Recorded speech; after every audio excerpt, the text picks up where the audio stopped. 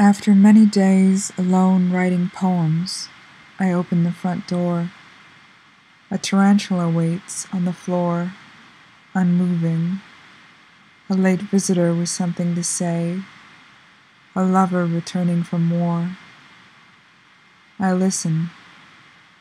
The trees and the wind stop their kissing, caught. Not one sound. It is the same silence as found under stones. I look. The greedy stars grip their light. The leaning mailbox gapes, swallows a dark message, waits. What will I do? Long ago I was told, your spirit animal is spider. What a dirty thing to say. Your gift will be unwanted small, a toiling weaver of nets, a builder of the invisible wall. You will wait for blood.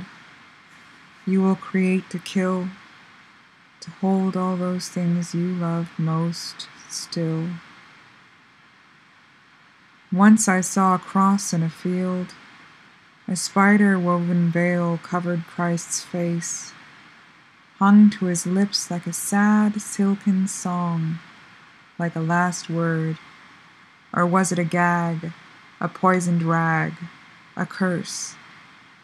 Only the author knows. The natives say spider-woman, spider-grandmother. Once I woke, a spider on my lips.